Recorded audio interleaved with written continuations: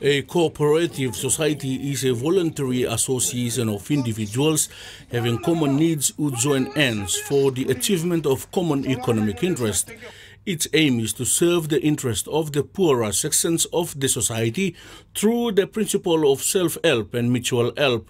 40 cooperative societies in the Cenaka local level government of Talasea district in West New Britain province proudly received their certificates from the Office of Trade and Commerce on Monday.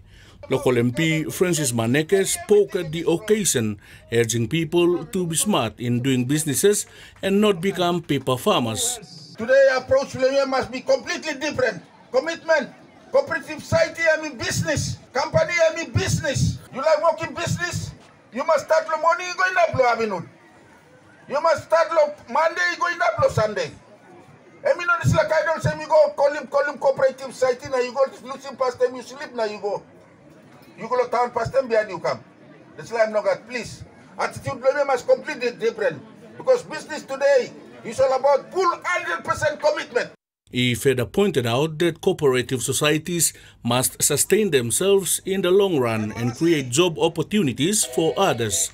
Maneke, who recently relinquished the position of governor to Sachendran Mutuwal, said the province will work closely with cooperative societies for good governance and economic empowerment. Cooperative society, you play Kamna, but you play Kamna.